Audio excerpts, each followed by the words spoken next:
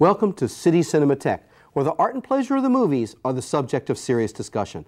I'm your host, Jerry Carlson, and I teach film studies at the City College of the City University of New York. Today we have the rare pleasure of presenting a Soviet film from the 1930s, Happiness, directed by Alexander Medvedkin. Now, when we think of Soviet films from the 1920s or the early 30s, we think of a number of things: Soviet montage, fast cutting, technical innovation, patriotism from one point of view, propaganda from another point of view. But one of the things we perhaps do not think about is fantasy and whimsy in the service of comedy and satire. And that's exactly what we're going to see in Happiness, one of the most unusual films ever to be made in the Soviet Union, one that caused controversy at the time of its making and was suppressed, and that has been rediscovered by a whole generation of film viewers and film scholars. Now, take this opportunity and tune in later to watch our discussion of Happiness, in which we'll have with us, as usual, a guest, Professor Louis Menashe of Polytechnic University. But enjoy this opportunity to see a really rare, whimsical, funny, satirical comedy, Happiness.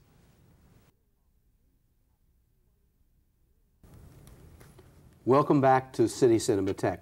I hope you've enjoyed this opportunity to see what's rather an unusual film. There are many features that make it unusual, ranging from its style through the person who made it, the conditions of production and reception. There's a lot to talk about in the next 30 minutes, and it's a pleasure to welcome back to City Cinematheque to talk about these things Professor Louis Menashe.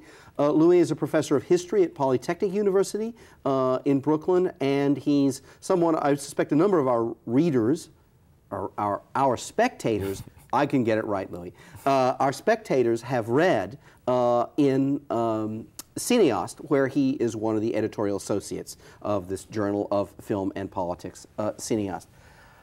Thank you, Jerry, and I appreciate being here. And I congratulate you once again on an interesting choice for your viewers. Well, let's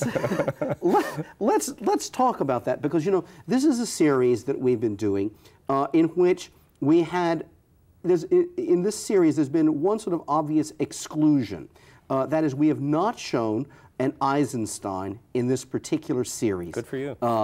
Because we've shown Eisenstein before, and Eisenstein is shown, and we are taping this interview during the centennial of Eisenstein, which is something important for us. But one of the things we wanted to do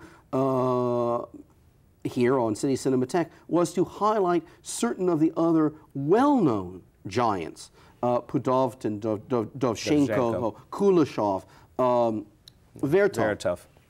But here we are, and we have this strange case of Medvedkin.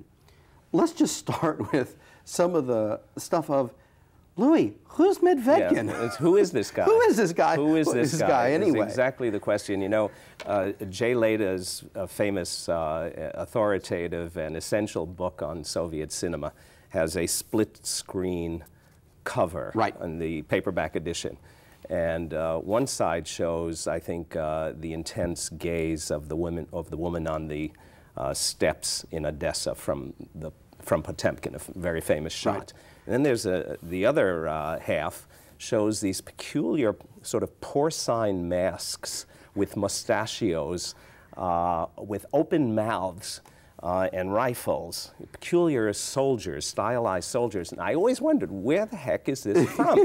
You know, so you do a little digging in the Eisenstein, in the book itself, and you discover that it is a still from a film called Happiness, sometimes called Snatchers. I think actually Jay Leder refers to it under that title. Snatchers, right. And I always wondered about this film. You know, I never saw it. You know, it's not part of the pantheon. It's not part of the corpus. You know, it's not part of the Eisenstein, as you point out, Eisenstein, Vertov, Pudovkin, Dovzhenko canon. Right. And then, of course, I saw this film by Chris Marker, an idiosyncratic filmmaker, documentary filmmaker himself. Who's French. Who is French, about an idiosyncratic filmmaker in the former Soviet Union. And this is the guy. This is the guy. This is Medvedkin. And the film is kind of interesting. It's a 2-hour documentary which essentially, from a left-wing perspective, he calls it The Last Bolshevik. He calls Medvedkin the last Bolshevik because, after all, he was a committed filmmaker. And he wanted to unite politics and art and use film for the purpose of reaching the masses in the classical mode. Although his mode was not socialist realism. It was something very we'll talk about it. As far as this film is concerned, at any rate. And the Chris Marker film is a kind of political biography, and it's also a historiographical portrait of the Soviet Union from its inception right down through the period when the film was made, which I think is in the mid-'80s. Medvedkin himself was born in 1900. He died in 1989. Right. So he spans the period of Soviet history itself, and a couple of years later, Soviet history comes to a stop. He's a communist. He fights in the Civil War. He's a communist when he's at the age of 20. He joins the party. He's attached to a film unit responsible for military affairs. He makes a series of short satirical films. I don't think these things exist anymore. I mean, you look at Soviet reference works. First of all, many Soviet reference works don't even mention Medvedkin, but those that do indicate that his works just simply have disappeared. And he makes a series of short satirical films in the 1920s. And some people in government, in the Soviet state and party, see his worth, and that accounts for his being appointed the head of a kinopoezd, which is a fascinating what's a kinopoezd? It's a film train. From 1932 to 1934, we have essentially a studio on wheels, 4 or 5 cars, living quarters, a lab, a screening room, a printing press, and they travel throughout the Soviet Union in this period of the first 5-year plan to critical industrial and agricultural points, and they film on the spot. They film on the spot. They'll show, for example, the opening of the Great Dnieper Dam in 1932. And that evening, they will show the film to the workers on that dam. News at 9, you could say. You might indeed. And they'll go to an industrial site, and they'll speak to workers about what the problems are, and they'll film them. They'll show the film, and then a discussion will ensue. So it seemed to be, you know, the sort of perfect wedding of art and politics and mass enlightenment. And he seemed to be the perfect man for the job. And he did this from, I think, 32 to 34. Then he goes on to make this first feature film, Happiness, which dies.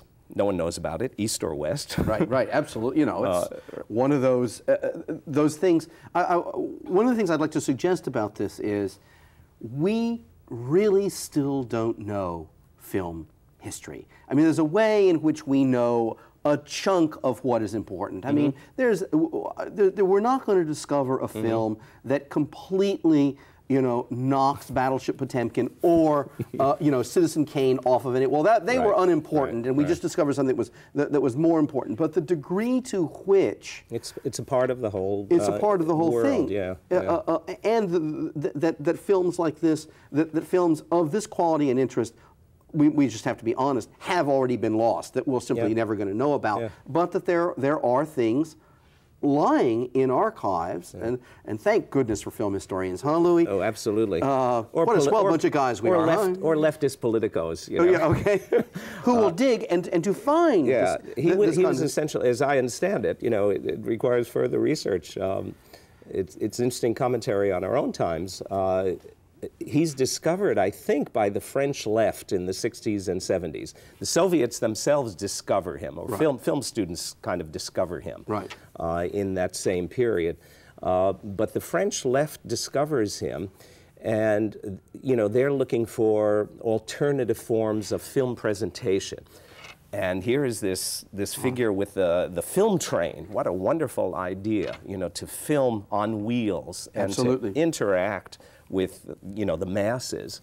I think even clubs were formed called Medvedkino clubs, meaning, you know, kind of play on his name, attaching the term kino or Russian for film. And you know, it's thanks to them, I think, that we know. Maybe even you learned about Medvedkin through these alternative sources. No, I learned about him from in exactly the same way you did. That is, I had read Jay Leida's book. He wasn't the late Jay Leida at that point, a key work in which one can read through. And here was Leida, who was a student of Eisenstein, who was in the Soviet Union in the 30s, and who had an opportunity. He saw all the films that became famous. He knew all of those people. He saw all the other things, and then he saw all the things, or he would admit the things he saw there that were not exported. And who knows, some of them were destroyed by the war, others were tucked away. But you're reading about a whole list of things in which you say, how would I ever see that? Yeah, you know? Yeah. I must say that, for example, we have programmed, not in this series, but we've shown several times on City Cinematheque, we've showed Friedrich Ermler's Fragment of an Empire, a key film that, again, only became available because someone like Leida had preserved in a book for English reading public, and that book has been published in other European languages as well, this record in which people can actually even look for things. Yeah. The other thing, of course, is that certain things that we admire, adore in the West were flops over there. Oh, you know that. You know, Potemkin was a big flop when it was shown. They would, the Russian public would much rather see Mary Pickford, and Douglas Fairbanks, and so on. Actually, Medvedkin's Happiness falls into the same category. It was neglected, discarded, and virtually lost until, you know, it's rediscovered much later. Well, there is one parallel between there's probably several more, but one important parallel between the case of Medvedkin and Vertov, and that is that in both cases their works themselves become reevaluated. That is, they are. If Eisenstein is the centerpiece, as well he should be, I'm not saying that, but they are eccentric from there in terms of this period of enormous innovation in Soviet cinema, a period that then passes and in fact is suppressed in a set of ways. So yes, they are stylistically innovative, and we'll talk about that and Happiness in a minute. But there's another aspect of their filmmaking that is rediscovered and becomes very important, and that's something you've already touched on, and that's their mode of production. That is the way they went about making films themselves. Vertov becomes imitated, again, particularly in France. Godard is highly influenced by Vertov. And Cinema Verite is an exact translation of Kino Pravda, cinema truth, right? No, absolutely the case. And and when Godard leaves making feature film for a period of time, he forms the Zizia Vertov group. Right. But Medvedkin is the same, serve the same purpose. That is quite the same cult hasn't been established about Medvedkin, to be sure. I mean, his body of work. Well, maybe, you know, we don't know. I mean, the body of work has disappeared, I think. You know, I mean, next trip to Moscow, maybe I'll look for it. You know, it would be an interesting research project. And you can come back and tell us about it when we promise. Absolutely, I'd love to. I'd love to. But at least the model is there of this notion of direct engagement given by this train, and the way in which it's not subordinate to some kind of centralized studio structure, which certainly was, you know, the case when Medvedkin was doing it for 2 years there, but then becomes, for Western filmmakers, becomes a kind of model for independence from studio systems, whether it be Hollywood or French-style studio systems, that you can go and do this and be, and of course it's an engaged cinema, as you've outlined, that is taking on particular issues and serving people in a particular kind of way. It's an alternative form. He goes on after the 30s. He's active in the war, in the Great Patriotic War, as they called it over there. He organizes film screenings at the front, and then he's associated with a very fascinating project late in the war, I think, or the Red Army has already reached Prussia. Okay.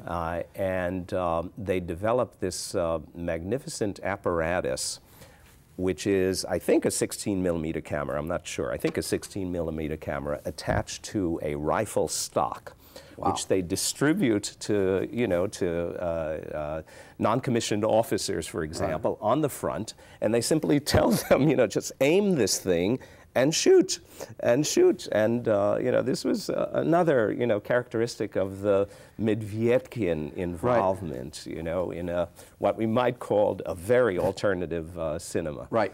And then after the war, he continues to make films, documentaries on socio-political issues, ecology, imperialism. He's a Bolshevik, remember? Yeah, right.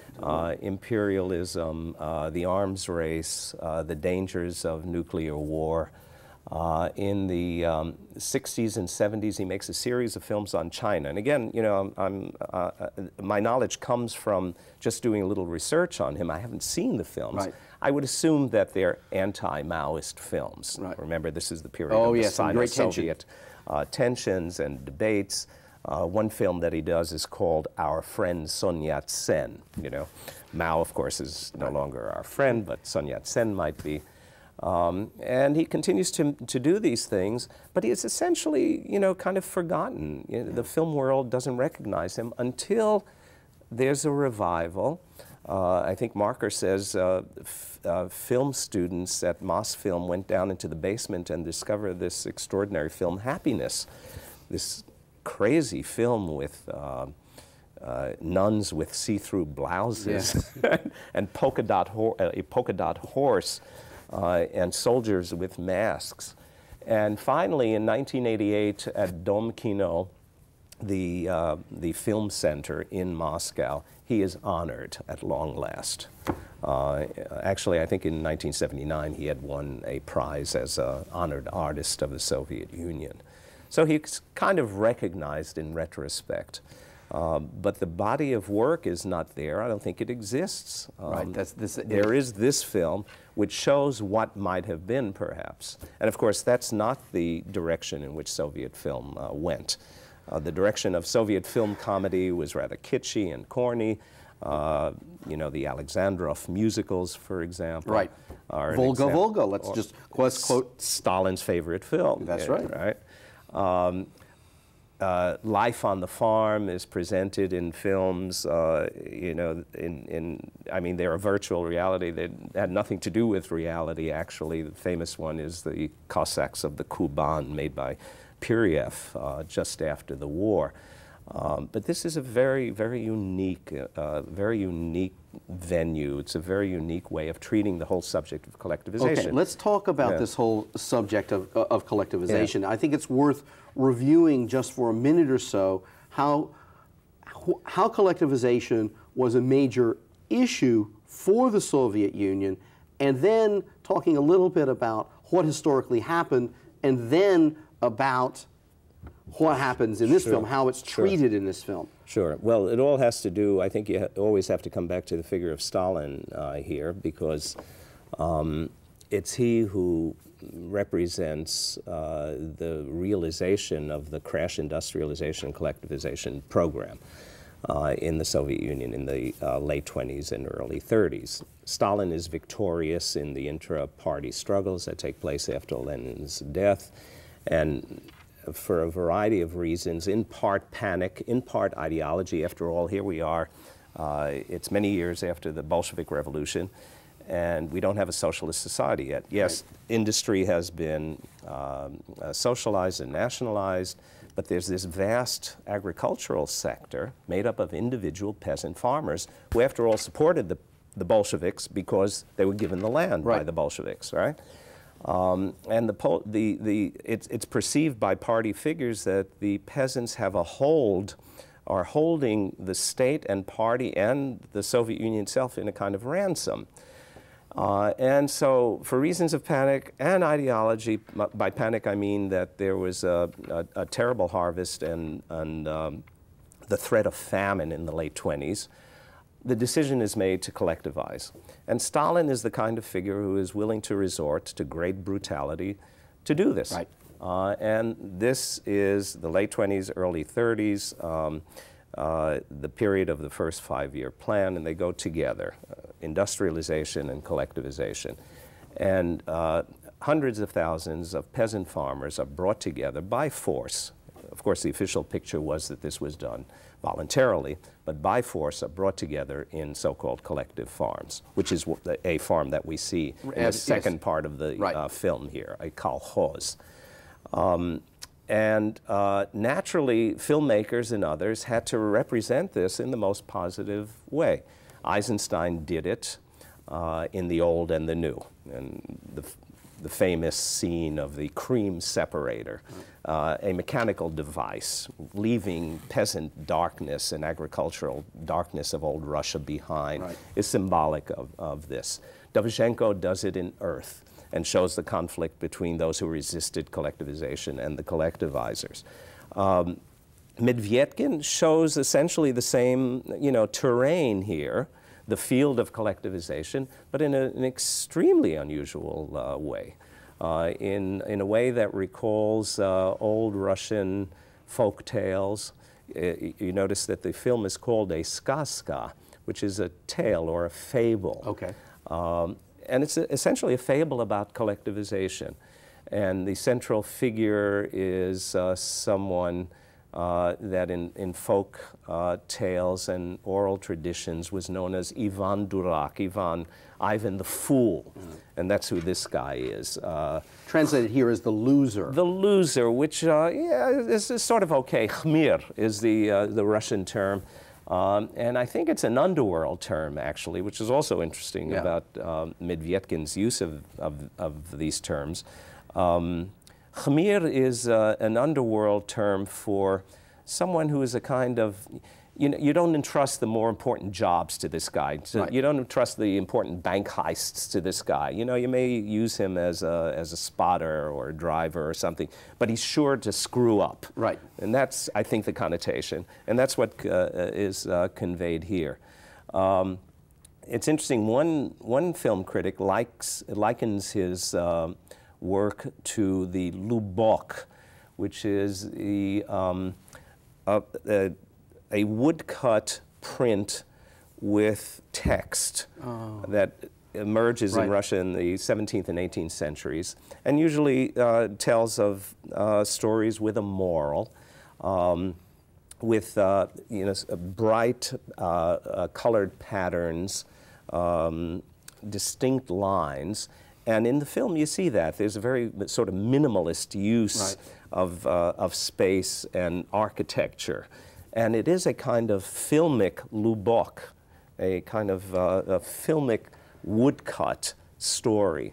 Well, that's very interesting, because one of the things about those kinds of art forms, and there's another American critic who's talked about the Soviet cinema in this way, is in a certain sense the moral is already known, because you've already been told the moral and you know what the outcome is. So our sense of a kind of originality or suspense in storytelling is absent, because it's a body of stories that are already well known. So as one critic has put it, it is well known. I'll use the Russian terms, that the well known fabula, surprising sujet, which would be really well known story, but very surprising presentation and style. Yeah, collective farm meets folktale. Yeah, in the figure of this guy. But what's also interesting is that it's not presented in a hackneyed way. I mean, there's this one.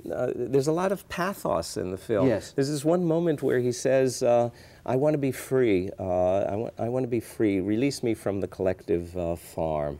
And he's a kind of interesting figure. And he says at another point, "I can't live in the old way, and I haven't adjusted to the new." So it's not simply, you know, sort of day-night transformation. Comes to the collective farm, he sees its virtues, and yeah, you know, rah, rah, rah. It's kind of subtle in that way, peculiarly enough. No, and it uses its exaggeration, admitting that they're exaggerations. I'm thinking of the last scenes in the film in which he is inserted into the modern industrial urban culture, is literally made into a new man by the tailor, but has difficulty in getting rid of the old clothes and the old ways. And the degree to which that is symbolic is it's comically symbolic, but it's underlined as a form of moralistic hyperbole. You know, I think that's accurate. Yeah. And so it says, okay, well, you know how we do this, but we're going to make it so much fun for you to watch this that you're going to, you know, reassess it, or as the Russians. The theorist, the literary theorist that came out of this, called, we're going to defamiliarize something. It's a truth you know, but we're going to make you understand that truth with a kind of new artistic daring of a certain kind. The carnivalesque. Yeah, well, filled with that kind of rough humor. You know, not without charm, but basically pretty crude in spots, except for those moments that we cited, which I thought was astounding. I kept coming back to the moment when the soldiers arrive. You know, that great scene where he's assaulted by bureaucrats, he's assaulted by the priests, he's assaulted by these strange nuns, and then suddenly these soldiers come marching on, and with their strange masks, and I think their lips are frozen in the traditional shout of the military, say, when they charged in old Russia. We're going to have to freeze ourselves here. Ura! Great ending, because we're at an end. If you'd like more information about City Cinematheque, drop us a line. Drop it to City Cinematheque, City University Television, 25 West 43rd Street, Suite 1220, New York, New York, 10036. Let me give you that information again. Drop us a line to City Cinematheque, City University Television, 25 West 43rd Street, Suite 1220, New York, New York, 10036. Louis, they wouldn't, you know, they wouldn't believe that I didn't plan that freeze frame with you. Will we get the ura in? We will. We must get the ura in. Okay, we've got it in. I hope that you join us again for ura here on City Cinematheque. Thanks for joining us today.